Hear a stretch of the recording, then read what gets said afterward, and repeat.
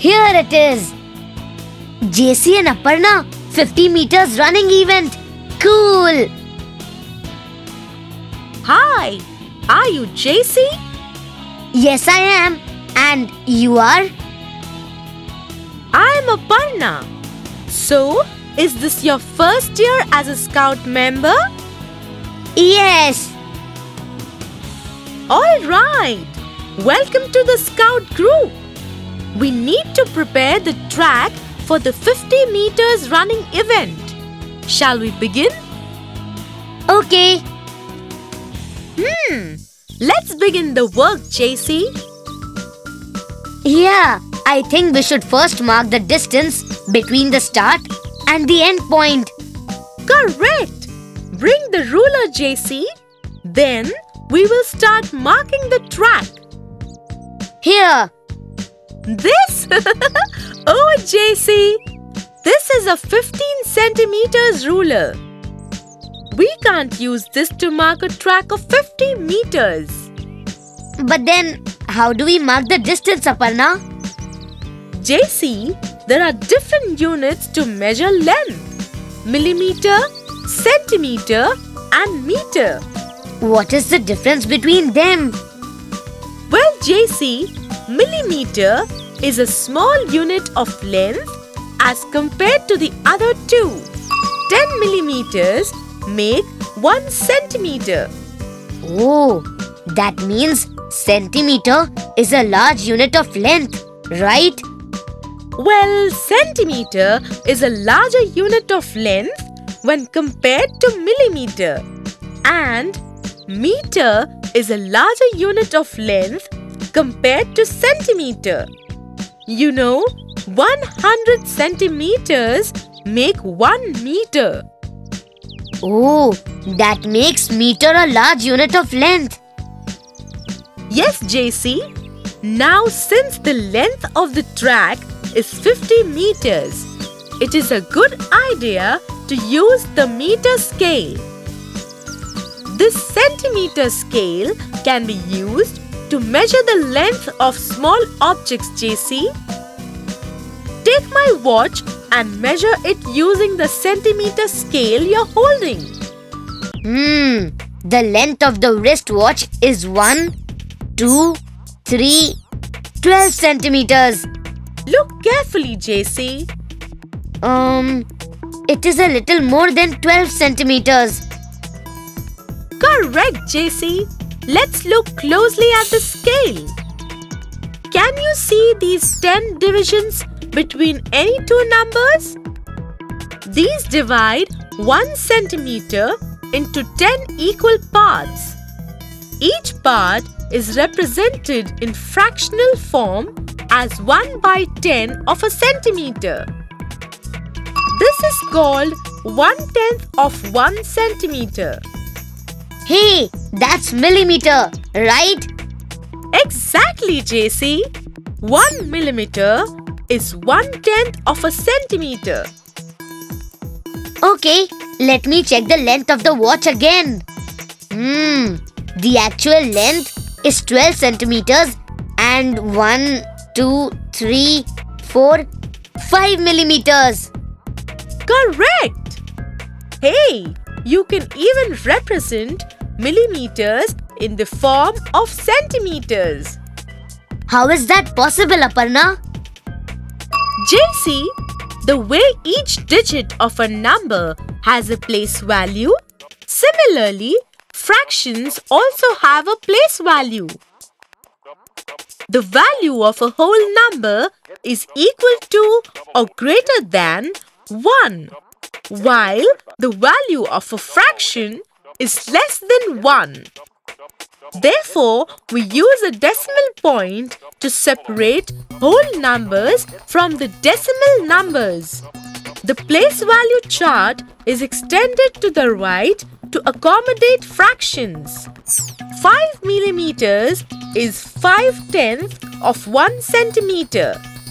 Therefore, the whole number 12 and the fractional part 5/10 can be represented by placing a decimal point between them. Therefore, we can write 12 centimeters and 5 millimeters as 12.5 centimeters. Okay, I got it now.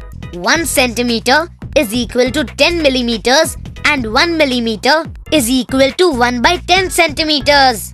Correct, JC. Now let's begin with the track. Here, JC, this is a meter scale. Wow, this is so much longer than my centimeter ruler. Yes, JC, we have to mark the 50 meters track using this. Hello, sir.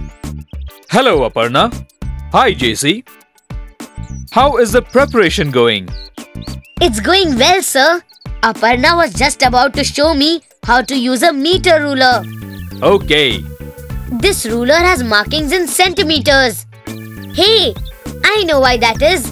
This is because 100 centimeters make 1 meter, right? Yes, you're right, JC. And each of these 100 parts of a meter can also be represented in fractional form as 1 by 100. Correct. And this is called 1/100th of 1 meter.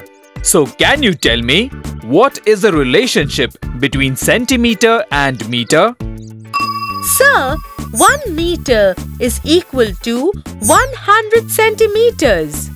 Or we can also say that 1 centimeter is equal to 1 upon 100 meters. Good. So JC, can you imagine how many centimeters it would take to cover the 50 meters long track? 50 multiplied by 100 is equal to 50,000 centimeters. Excellent, JC. Now let me help you in marking the track. Phew, finally done. Aha! Now I'll take leave. You guys have done a good job. Bye, sir. Bye, sir. Bye. What are you thinking, JC? Aparna, can meters be represented in millimeters as well?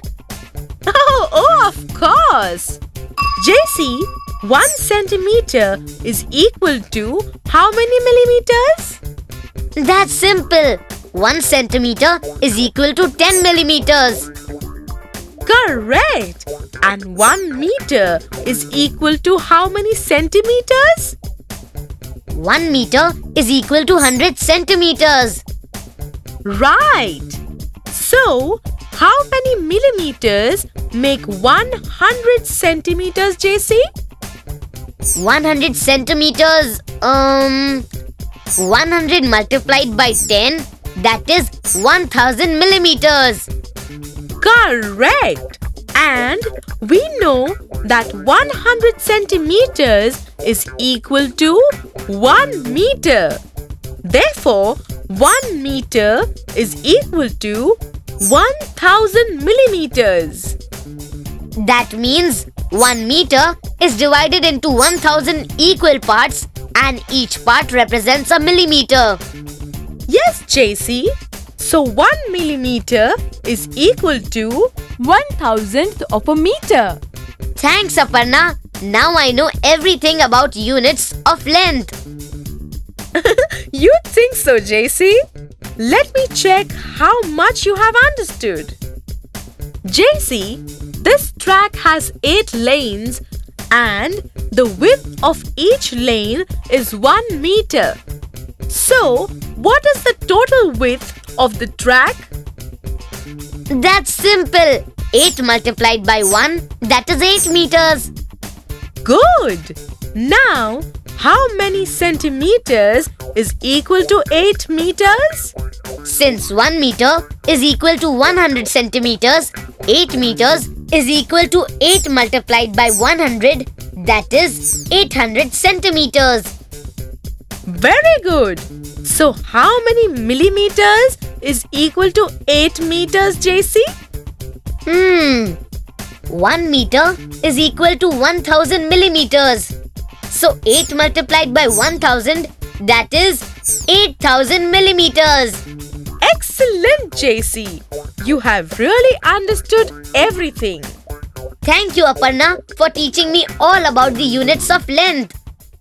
Hey, even you were a good helping hand, JC. Yeah, JC, for being a good scout. Thank you.